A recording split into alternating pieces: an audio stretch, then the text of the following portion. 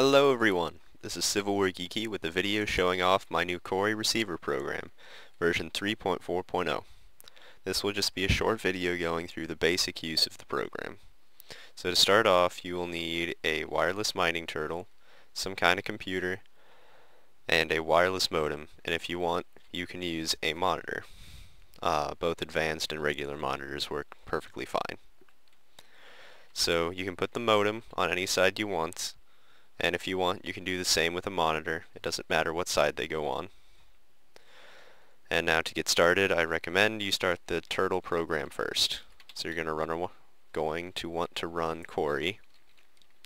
Put in the size of your Quarry however you want. Inverted no, and then RedNet enabled yes. And then it'll start looking for receiver programs to go to. So we're going to start Quarry Receiver here. And we're going to use dash screen to tell it we're using a screen. Channel 4, the turtle said, and they should connect, and the screen will start up, and in 3 seconds the turtle will start up. And now this screen will display all the information you need to know about the turtle. If you want more information, then you can make the screen larger and larger, and you can also go up, and it just displays different information.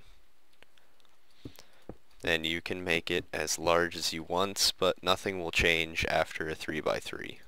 So this is just an expanded 3x3.